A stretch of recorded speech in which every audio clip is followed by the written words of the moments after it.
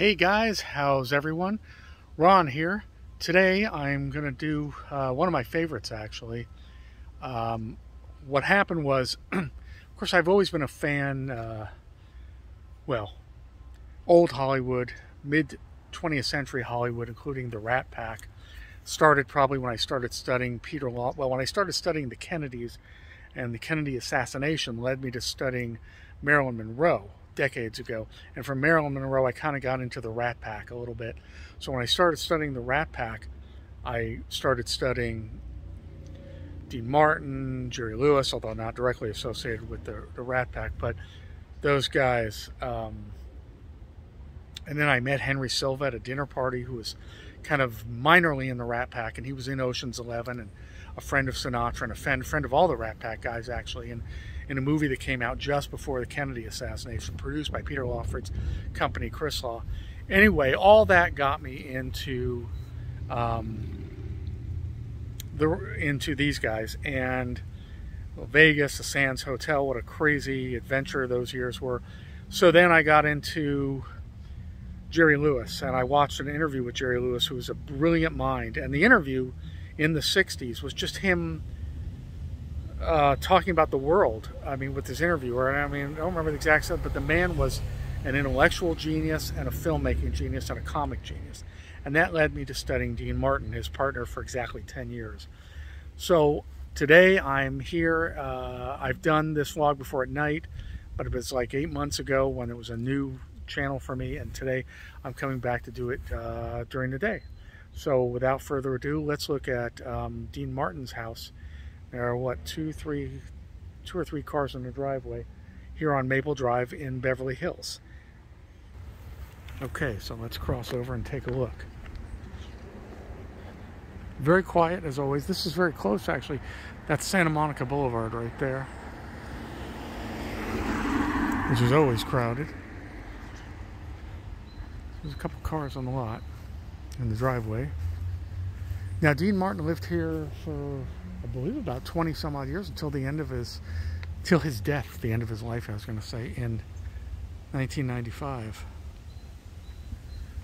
I don't want to get too close because people are here, but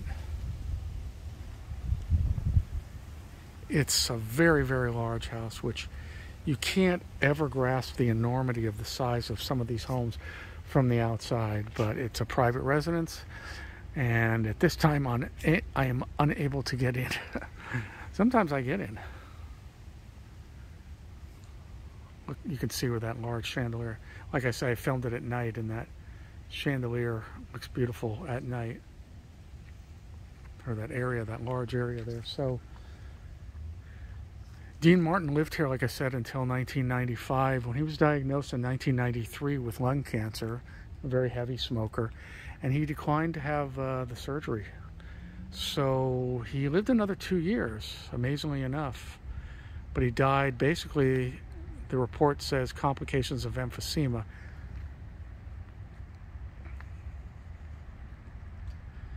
Dean Martin, look at this home next door. We can get a better view of this one, but that's not the home. So Dean Martin, of course, was born in Steubenville, Ohio. Was not his real name. He worked for bootleggers. He worked doing all kinds of crazy stuff. Eventually became a boxer when he was about 15 years old, and he did box for quite a while. At the same time he was boxing, he was singing with bands, and he changed his name to Dino Martini and then to Dean Martin. He worked in coal mines before that. And when he started singing, obviously, that's when he got his greatest success. He met Jerry Lewis at a club they were both playing in 1946.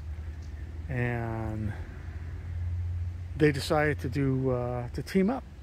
And on their very first show together was a bomb. And the owner of the club, who was a mobster, actually said, if you guys don't get it together by tomorrow, you're out. You're fired. Shit canned, I believe was the phrase used.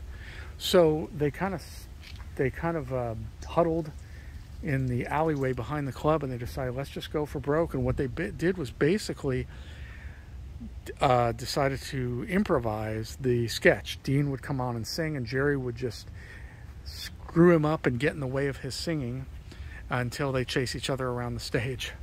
Then later on, they got a couple of writers to work with them with the sketches. But until then, they basically improvised most of it, if not all of it. Now, the Martin-Lewis partnership lasted exactly 10 years, like 10 years to the day that it was formed. They got along for a while really well, but then, you know, egos come in, pressures come in, the media comes in, and Dean Martin said some things supposedly like he's just a paycheck to me or a dollar sign to me. And of course, Jerry Lewis, who was, like I said, very brilliant, had an enormous ego. There's a camera right there looking out on the street. Jerry Lewis had an enormous ego, and I'm sure it wasn't easy working with him, especially when he was directing his own pictures and writing his pictures and starring in his own pictures. You know, the Triple Crown, that's not easy. Sylvester Stallone has done it, and some others have done it, obviously Orson Welles, but it's not easy, and those men are, they're probably difficult to work with. So anyway, they broke up their partnership, but both formed solo acts, and I think in a way the solo acts worked out better for Dean and for Jerry. Dean went on to be a singing star, an actor, as we know. He was actually in Marilyn Monroe's last film, would have been Marilyn Monroe's last film, Something's Gotta Give. And when they fired Marilyn, he said he didn't want to work with anybody else. He wanted to work with Marilyn. Sid Charisse was in it. George Cukor famously fighting with Marilyn on that set. Actually, and I'll just say one more thing about Marilyn, but even though this isn't Marilyn was going to be rehired to complete Something's Gotta Give. Dean was very happy about it. The studio was looking forward to it. They were looking forward to working with her. And of course, she supposedly committed suicide. But that's a whole nother subject. I've got at least one vlog on that. But like I said, Dean had a very successful career. Singing, acting, associations with the Rat Pack, of course. His deep friendship with Frank Sinatra. He had his own celebrity roast for 10 years. Dean was Mr. Cool, and you know, his act was that he was an alcoholic, and supposedly he, you know, was a social drinker but was not an alcoholic. Oftentimes the first one to say, let's call it a night. That's what they say. He had 4 kids. His daughter Gina Martin married Carl Wilson of the Beach Boys for a while. And one of the great tragedies, if not the great tragedy in Dean's life, was the death of his son, Dean Paul, who crashed his aircraft, died in a plane crash. And they say that after that, it was very difficult for Dean Martin to recover.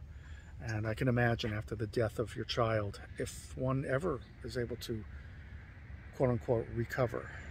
So,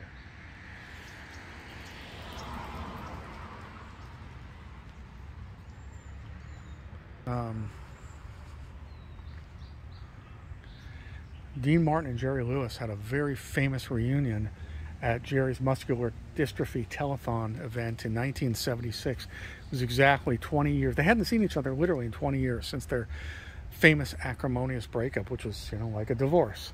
Frank Sinatra planned for Dean to come in, and Dean exited a limo with like 6 other people and had a raincoat over his head and a hat and sunglasses.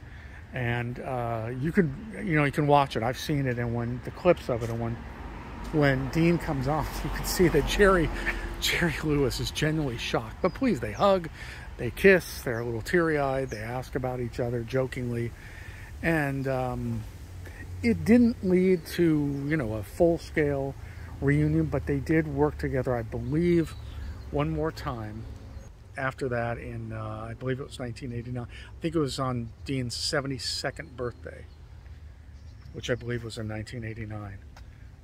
But it was, you know, it was a nice event for everybody, and of course the audience gave them a standing ovation. And like I say, Dean continued to work until he got ill, and lived in this house that I just showed you until his death. Also lived up on Copa d'Oro and Beverly, Bel Air, up the hill a few miles. And I may do that one, but it's more difficult because the streets are windy and curvy, and it's difficult to park on them, and so on and so forth. So anyway, last home of the great Dean Martin, great icon of the 20th century, one of the greatest singers, performers, entertainers, and a pretty good comedian too of his time. And you know, also I just want to say, if you notice, a lot of if you watch clips of Dean Martin and Jerry Lewis doing their shtick, doing their act, including the time that, I'll show you the house again for a second, including the so-called reunion at the telethon event in 1976, they get face to face. I mean, so close they look like they're going to kiss each other. So yeah, there were apparently rumors. It was a different era. It wasn't like today.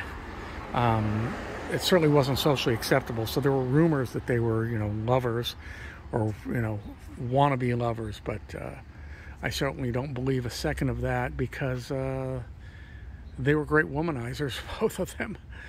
Both of them were womanizers like every guy in the Rat Pack. I don't believe it, but it's interesting to see how physically close they would get. Now, maybe that was for the sound or for the camera sometimes, and, you know, on film, you do have to get closer than natural for a medium shot or a close-up. But who knows? But it's very interesting. Obviously, they were very close. And, you know, like I say, if not for the media and the egos and the women and the wives and everything else, the external forces, maybe they would have stayed partners forever, or, you know, but who knows? All right, folks, so that's it from Dean Martin's house on North Maple Drive here in Beverly Hills.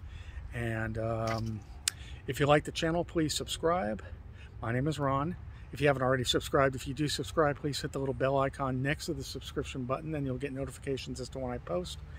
And please give the channel likes. That's what moves it along. I would really appreciate it. And I will see you guys at the next location. Thank you, and we'll see you next time. Bye-bye.